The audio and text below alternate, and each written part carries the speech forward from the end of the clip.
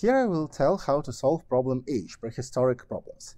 Basically, we have a set of strings with containing only open and closed brackets, and we need to concatenate them to make it a properly balanced sequence. Sequence is properly balanced if it can appear in some arithmetic expression after removing everything except brackets.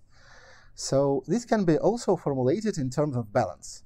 Like, let's say that opening brackets is +1 and closing brackets is -1. So to make sequence properly balanced, the total balance should be 0, and no prefix should have negative balance. For example, if we have 3 opening brackets and 1 closed, the total balance is +2, while the minimum balance is 0. On the other side, if we have 2 closing brackets and then 3 open ones, the total balance is +1, while the minimal balance is -2. So how to solve the problem? First of all, we can calculate for each of the sequence its total balance Ti and its minimum balance Mi. Then we need to split.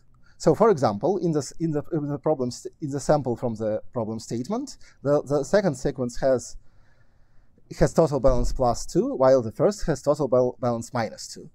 Let's just split all sequences we have to those who have positive total impact and those who have negative total impact. We will get always positive impact first and always negative impact next. But we need to properly sort them inside.